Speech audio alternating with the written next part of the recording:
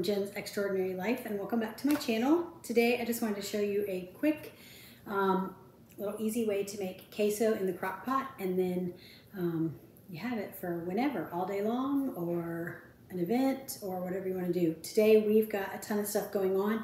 I'm going to be baking some cookies later, and so I wanted something for the kids to be able to just grab and munch on throughout the day. And so I thought, let's just toss some queso into the crock pot. And you've probably seen tons of videos with Velveeta and all the other things. I just find that that does not melt as good. It works, it's great, but for long term and having it all day long, I think this works a little bit better for me. But if you have another recipe, you do what you want to do. I'm going to tell you what we're going to do with this. After we get this queso ready, I'm going to set out some chips, some various taco shells, and toppings and things on the counter so that people can graze all day long. And then I have pulled out some Taco Tuesday meat from the freezer that I prepared previously. So it's already made up taco meat. And then if they want to make nachos with meat or tacos or whatever, they've got all of that. Or if they just want chips and queso, go for it. But while I'm baking all day long, I won't be worried about making lunch and everything for everybody. So first things first, I almost forgot to spray my crock pot. So let's get that going. I do have my crock pot here on warm. I've already put it on warm. I'm going to spray it real quick with some Pam. And this is just because you know how cheese sticks. And I don't want to be having to clean that mess up. All right, so what I have here are some various cheeses. I've got the deluxe American cheese. I'm going to chop that up. This is the slices, and the reason I got the slices is because it's just easier to chop up because it's already sliced through one way. So I'm just going to take, I don't know if you can see this. Move this crock pot over a little bit. I'm just taking the stacks and kind of cutting through them to make little cubes. And then I'm just going to take this and put it in my crock pot, break up these slices.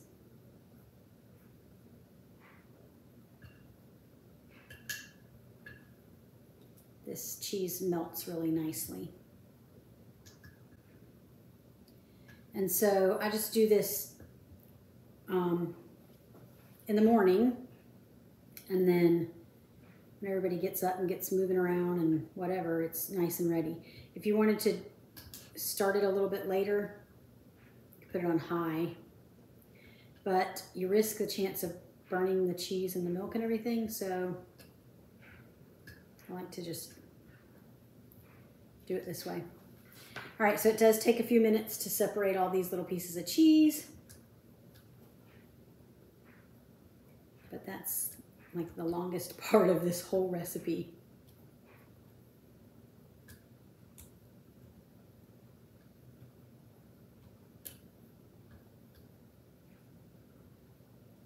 And you could toss it in there without slicing, without you know, separating all of these, but this just helps it cook a little easier and more evenly. So I told you I had the American cheese. The other thing I have is a block of pepper jack. Oops, those just fell right in there. Get a little carried away here.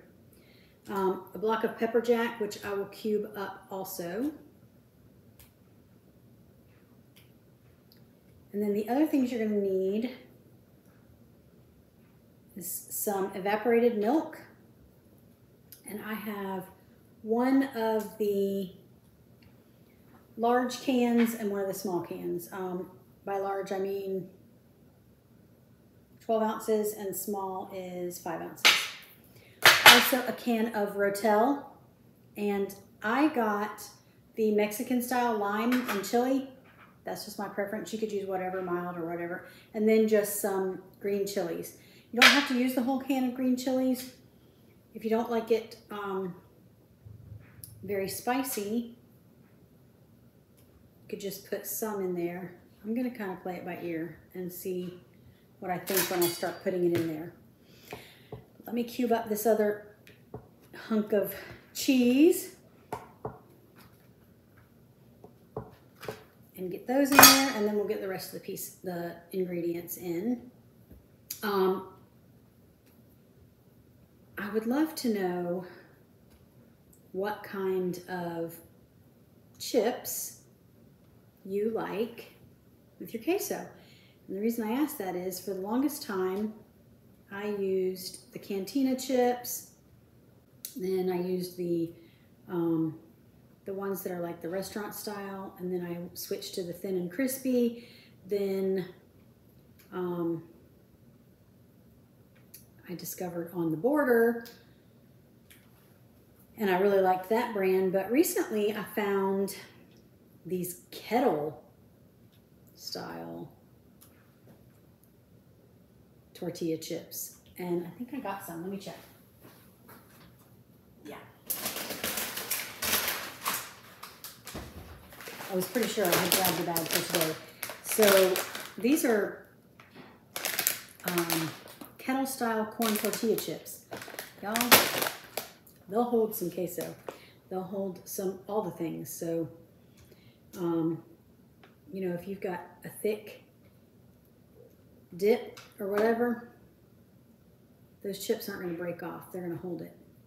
And I don't know how I didn't know about them before. Maybe they never made them before. Who knows? But super yummy. Another thing you can do is make your own.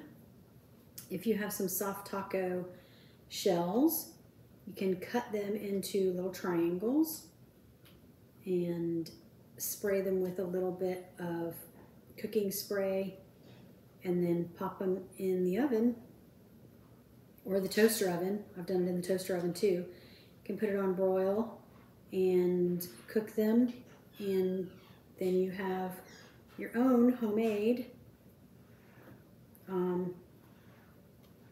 chips.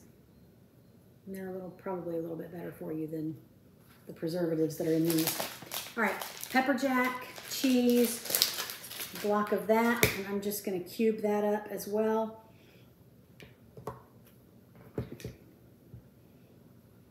And this is probably going to take a little longer to melt than that American because it's not sliced through. I was really looking for some sliced pepper jack at the deli, but they didn't have any when I went the other day. So this is what we got, and it's fine. It's just going to be a little bit thicker pieces, so they may take a little longer to melt.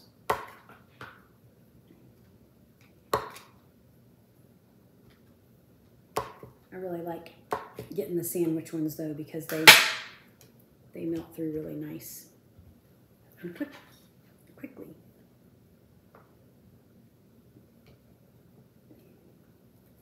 But you can make them as thin as you want when you're cutting it, so.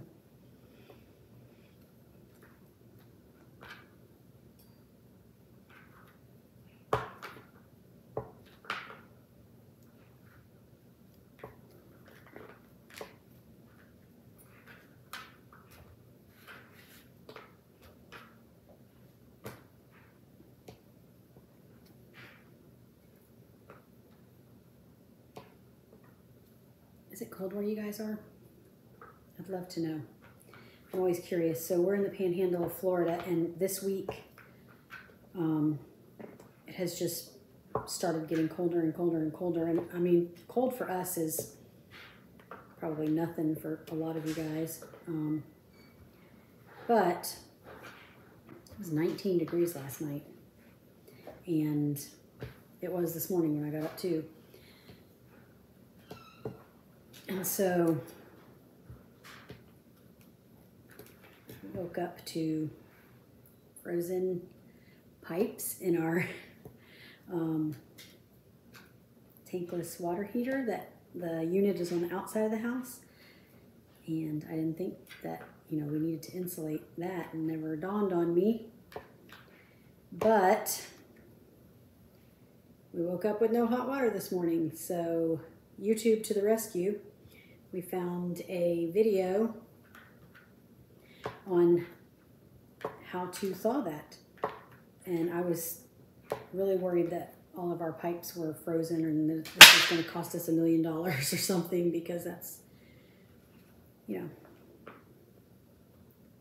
sometimes how it happens. And we were very blessed that it was not. It was just some frozen pipes inside the unit. And turns out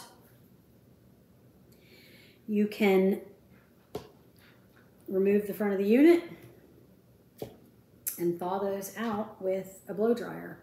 Who knew? Now I do, and now you do. So there's some useless information, hopefully useless, because hopefully nobody else ever has to deal with that. But we did this morning, and I was grateful for YouTube for somebody having a video about that.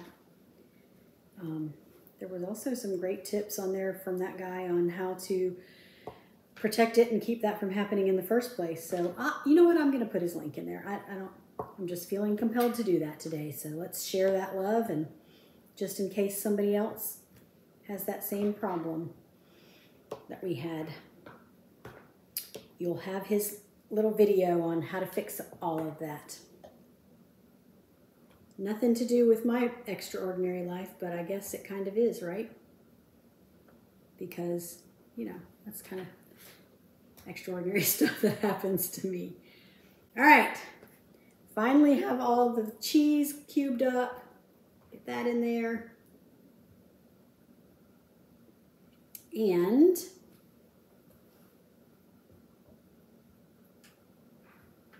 I was at my sister's house for the past couple of weeks. If you saw my video, my Vlogmas 23 video, you'll know about that, but and the circumstances behind it. But while I was there, my brother-in-law was telling me that he has trouble hearing me in my videos. So I want to know if what I'm doing today is better. So if you'll let me know, I would really appreciate that. Also, I have this little bit of this taco blend cheese left in the fridge, so I'm just gonna add it in there. Just because. It's basically it's cheese with taco seasoning in it. So you wanna make sure you shake your evaporated milk really well. And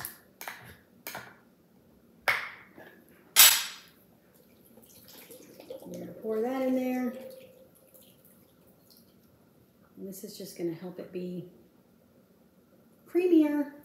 I used about half a can of those chilies. I'm gonna save it and see if I want to add more later once this melts, but if not, then I'll just freeze those for another use. All right, everything is in there now. You're just gonna take it and give it a good stir.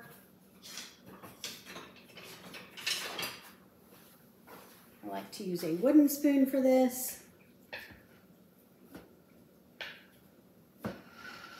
I guess I could have had that in a better view of the camera, huh?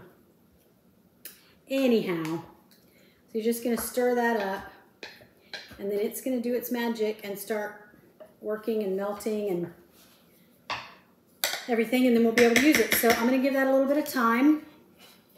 I'm gonna move on to some other things, but that's gonna set there.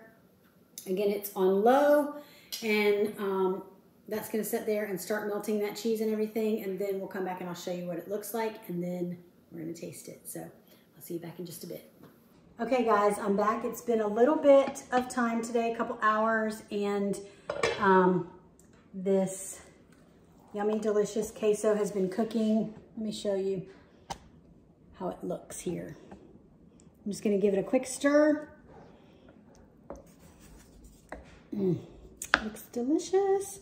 And I'm going to give it a try with these chips I told you about, these kettle chips.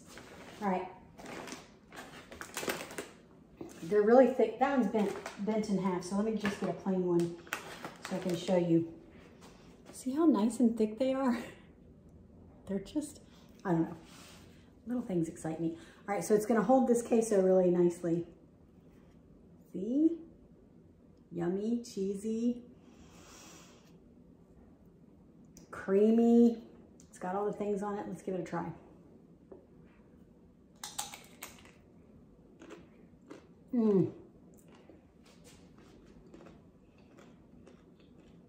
That's good stuff. Okay. I'm gonna leave this out all day for the guys to come scoop up a plateful and make nachos or tacos or whatever they want to make with this all day long, and then I don't have to worry about feeding them until we have our dinner, and that gives me time to prepare all of the things because I have a lot of stuff to cook today. So anyway, quick easy tip, this makes a great appetizer on the go. If you have somewhere that you're going for a potluck or whatever, you could put this in and then take a bag of chips and you're good to go. Or maybe you have company coming over or whatever. But I hope you enjoy this. If you like these kind of videos, I would love for you to subscribe to my channel. Like, comment, share, come back for more. And I appreciate you. I love you guys. And until next time, have an extraordinary life. Bye-bye.